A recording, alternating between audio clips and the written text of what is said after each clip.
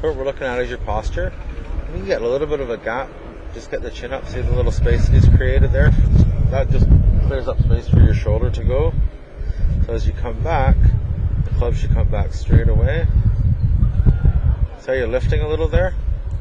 So if you can get to where your head's up, you won't have that up and down motion in your swing. So at address, you can get to where your head gets to. So just lift up your chin a little bit. See how the gap is here? Because once your shoulder turns, it lifts you away from the ball. And that gap that you have here, you can keep that flex in the right knee. See how his right knee is stayed where it is? You're in a great position at the top. I like where your hands are.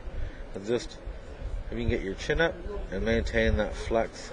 So you have hardly any flex and it just straightens out a little bit. See how it's coming back? That right leg. And it's hard for you to use your lower body that way. So back more to the flex ball. in my right leg. Yeah. You just keep if your knees are working together. See how quiet the knees are here? Yeah. It's just extra movement.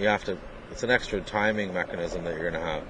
So back to the ball, you're driving onto your left side. At impact, see how flat your foot is here? He's got about 90% on his left side already before impact.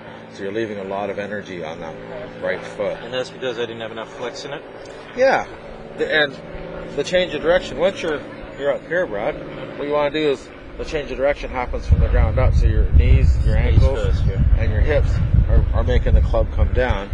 And then it'll come down behind you. It'll feel like your hands are dropping straight down and then into the ball. You do finish nice. You eventually get everything on the left side. It just has to happen a little bit sooner.